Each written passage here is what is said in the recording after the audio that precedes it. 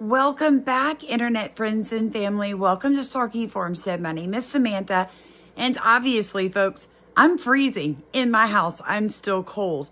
So here are some updates to having the snow samples that I took last night. Here's what I found. I'm going to be using a lab in Texas. That is all I'm going to say because I want this to be a secure test. We are going to have every metal that they can test for will be tested. That is a price of $25 to $40 per metal. And she said there's about 50 different metals they will test for. They only test for E. coli bacteria. However, I want these two, Serratia, as well as the globigii bacteria, both of those, I want that tested for them. So they're going to work with another lab, send out both, like another sample for both of these bacteria. So that's going to be an additional probably 200 per bacteria. Why? Why do I want these two bacteria? Because these are the bacteria that were used originally in Operation Sea Spray. Now, I read everybody's comments, 100,000 people on this YouTube channel, and I am the moderator that reads every comment. Let me tell you guys this. I want a thorough sample, right? Like we need to have it done thoroughly or there's no point in doing it. Because I understand what people are saying. Oh, well, there was snow in 1896, Sam. There was snow in 1960. Do you guys hear yourselves? Like that's twice in 150 years. Twice. And we've had like a ½ inch of snow or an inch of snow and then a hard freeze behind it. That's not uncommon. I said that. But 5.5 inches in one day in Southeast Louisiana? Come on now, friends. Especially when I showed you them turning on the NextRad, turning on the microwaves, and then the storm just creating over Texas. And everybody's like, oh, but the jet stream. See, they turn their machines on to work with nature so that it makes it more intense. I woke up today with, it was 5 degrees. My well froze solid, praise God. All that's taken care of. Water's back up and running. It was 5 degrees last night. Watch. You see this number? That's how cold it got. But it's already going to be 10 degrees tomorrow again. And then we're expected to have another Arctic freeze at the end of this month. Now, that's a normal weather pattern. But what they'll do is turn their machines on again to make it a little worse. There are thousands of people across the Gulf states without power in 10-degree weather, folks. That hurts people, especially elderly and livestock. It affects our fields. Now, I'm also going to be sending a sample to LSU, and I'm going to let them test it like they would test my well water. So just to give you a heads up, the two testings, right, going to LSU and going to Texas all together is going to be between $700 and $1,400. But if I don't test for everything that I can test for, if I don't have them check for silver iodide, if I don't have them check for salt, then I'm not proving anything. Then it's just my opinion. And that's the problem. We all know something's wrong, or most of us do. And then we still have people that don't believe anything's wrong. But how do you change someone's mind? With science. Trust the science, right? For some of us anyway. So I am going to do that. Thank you to the ones of you that have been sending $10 and $20.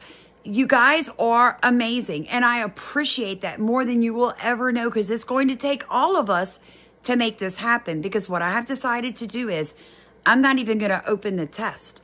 The minute those results come in the mail, I'm going to keep the sealed envelope and I'm going to open it on a live, and we together are going to read the results for better or for worse. Death do us part, folks. We're in this together. Because if I test my snow and we find out that there was definitely toxins, I'm an organic farm. I have to know how to remediate my soil. Because the food that I grow is known for its nutritional density and its organic compositions. But if they're dumping toxins on me, then I can't claim I'm organic anymore, right? Unless I remediate my soil. On top of that, if I can take those samples, results to somebody at LSU, and then to the ag extension agent, and then to the USDA people that I've worked with for 3 years in this grant on organic, market garden. If I can show it, if I can share it, I can make my point. People will listen to me. So this is why I'm doing it. I'm doing it because we all deserve to know what is in the snow. It's not natural. If there is graphene or graphite in it, we have to test specifically for that. And some of those more specific tests could be hundreds of dollars just for that one thing. So I wanted to do this update. I wanted to let you know I've been busy reaching out to labs, been busy discussing prices, getting emails. People have been calling me. They're going to have their snow tested off their properties. We can build a picture with this, guys, because I know some people had their fog tested, all right?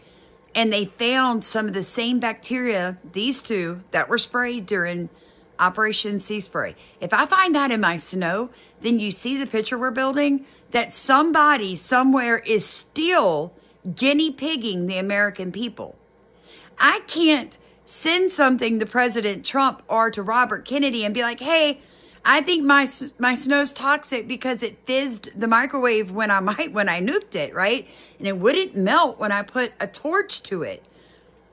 But I can reach out to Robert Kennedy and Donald Trump with 40 pages of, $1,200 of individual testing and say, we've got a real problem, guys. Because you can refute me, but you can't refute a scientific lab that is already got the seal of approval from the government. So I just wanted to let you guys know that's where we are. That's where we're at. That's where we're going.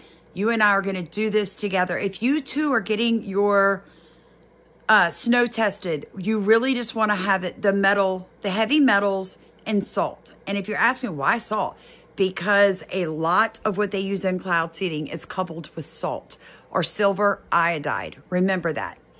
I love you guys. We're going to get this done, folks. I'm not joking. The snow's in my refrigerator. The quote for the testing is coming to me, but they can't give me a full quote until they're finished testing because some of it maybe need to be sent off to other labs, yada, yada, yada. And the only way for me to get the results back is to pay the price.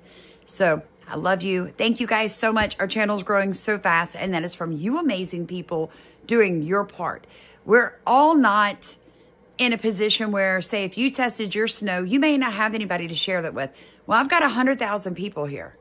I'm going to share it with you live, opening it up in front of you, reading the results. You're going to share that. It's going to get out there, guys. This is how we do it. We fight. We don't give up. We don't just make a snow angel and fall over in the snow and say, I quit. We send our dollar, we send $5, and we send our prayers if that's all we can do, and we share it. Because the ones of you that are in a financial burden and you can't share, send anything. I get that, guys. I can't pay for it myself. I have to ask you. I get it. But if you will share these videos, that is worth more money than you could ever send. Because the more people that see it, the more people we wake up, the better we have at stopping this. Because yes, Mother Nature is brutal.